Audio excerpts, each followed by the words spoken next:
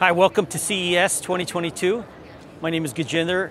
I'm here at the Qualcomm booth, and I'm going to be talking about Wi-Fi, Bluetooth, and Powerline communications. So Qualcomm has a strong legacy in wireless and wired communications, with over 30 years in cellular leadership, 20 years of Wi-Fi, and about 10 years of Powerline communications. From an automotive Wi-Fi perspective, we have a strong portfolio of solutions from Wi-Fi 5, 6, and now 6E, single MAC, dual MAC, up to 2.8 gigabits per second with 4 streams. From a Wi-Fi perspective, we offer premium Wi-Fi experiences that you would see in your living room, in your office, video streaming, screen sharing, and other gaming and other types of wireless experiences. From a Bluetooth perspective, we offer hands-free voice calling, wireless headsets, and aptics for high-fidelity audio.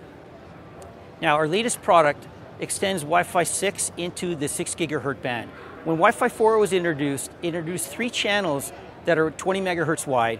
Wi-Fi 5 added 25 additional channels. Now, Wi-Fi 6E adds 60 additional 20 megahertz channels, supporting up to 2.4 gigabits per second in 2 streams. Now, this is a demonstration of our latest product. In this system, we had 2 endpoints configured with Wi-Fi 6E 802.11ax, 2x2 MIMO 2-stream, 160 megahertz channel wide, 4K QAM, and we were able to achieve over 2 gigabits per second of application layer throughput. This is what you might see if you were trying to do a download. Now, the 6696 is sampling to automotive customers. With all this extra bandwidth, we're going to have the ability to do more in the vehicle. We'll be able to support faster downloads, many more users, and our product also supports Bluetooth 5.3 for high-fidelity audio, as well as the aptics codec. Now, our products are already being sampled to our module makers, and they're creating these modules as we speak.